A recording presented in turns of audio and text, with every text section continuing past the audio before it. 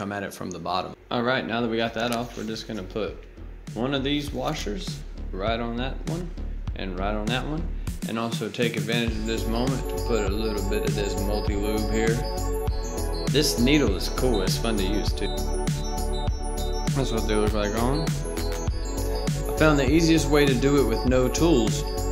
Hold the car up with your finger on the steering thing to stop the wheels from coming off. And then place the O-ring right on top and just press it evenly with your fingertip.